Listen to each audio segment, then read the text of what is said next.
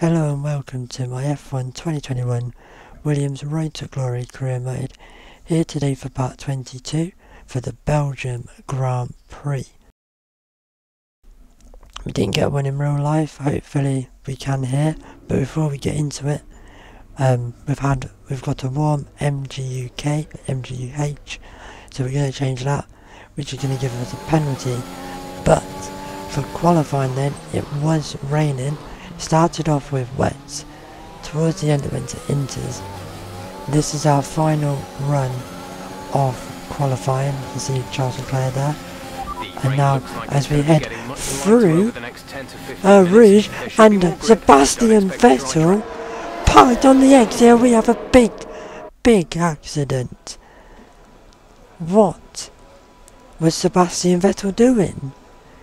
You can't park it on the exit of Rouge when it's dry, let alone when it's wet. What is he doing?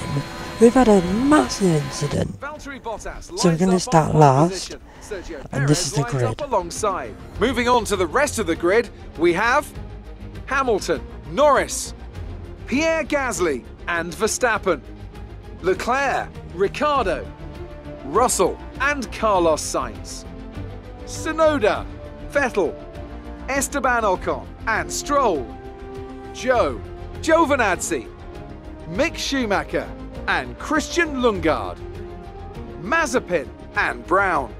Now, it's almost time for lights out, so let's go down to the track. Honestly, scarred for life after that crash. That was huge. Thank God no one was behind me. But it's a wet race. I did have flashbacks of real life. But let's get into the actual thing then. It's raining for the whole race. The lights went out and we're underway for the Belgium Grand Prix. The two Mercedes get away well then, as behind the Red Bull round the outside. We just need to send it into turn 1, which we did. And thankfully we did gain a few places from that. As we head down now, side by side with Lance Stroll, through a Rouge side by side. But we did have to back out of that one because that's lethal. And we've already hit one Aston Martin at Eau Rouge in this episode. We didn't need to hit the other one. It's now into the chicane.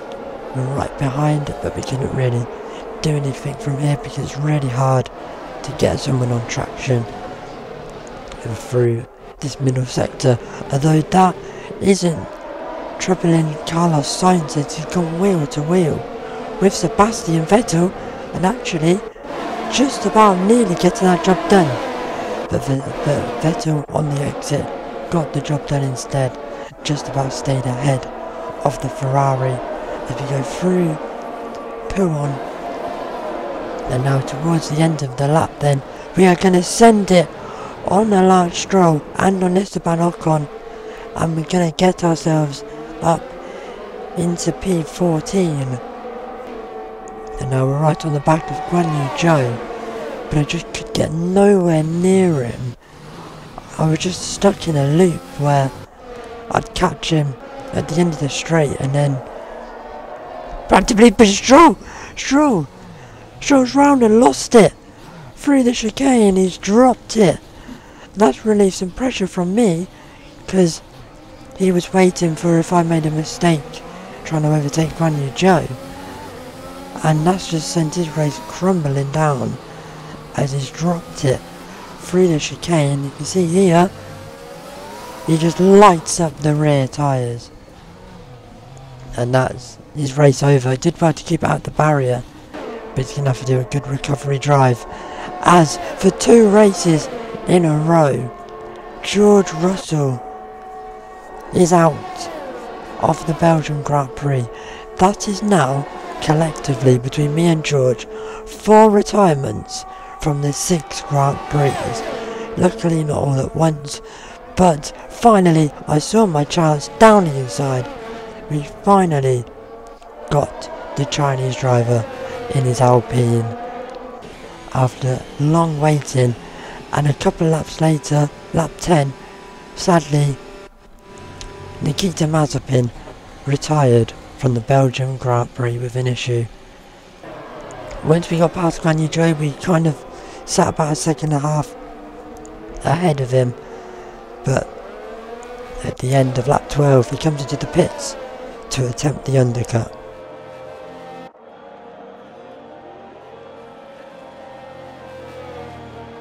So one night later I was going to pit at the end of this lap, but Daniel Ricciardo decided to give us a little race. We go side by side, very Blanchimon, and we just about stayed ahead before we go into the bus stop chicane and into the pit lane. That was very, very slippery.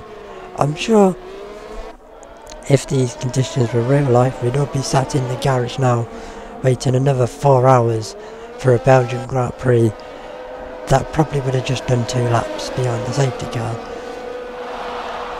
I did have flashbacks from that Grand Prix when I saw it was raining for the entire race, but of course we are hard for the F1 games and have to put up with very, very bad conditions.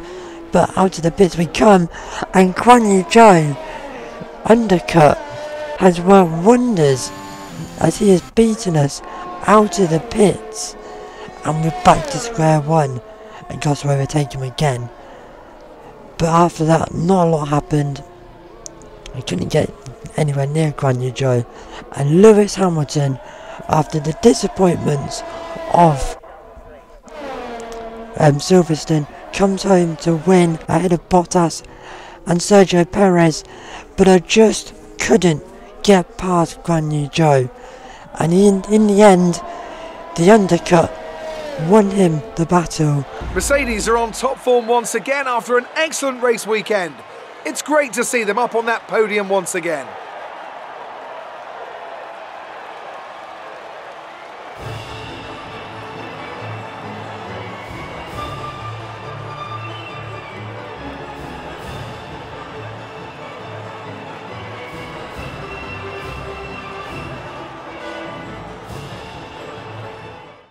So fair play to Guan Yu Zhou. That was a really intense battle between them. I tried everything I could. I was just stuck in a loop where I'd catch him coming out of La Source through a Rouge, and then from that point you can't really overtake, so he would slowly pull out again, and then I'd start to catch him towards Pouan, Prix, sorry, and into the bus stop chicane, and then we'd have another go. But that's been this episode. You saw the standings. I'm hoping for a better Monza. We've had some cracking races there, and until that one, goodbye.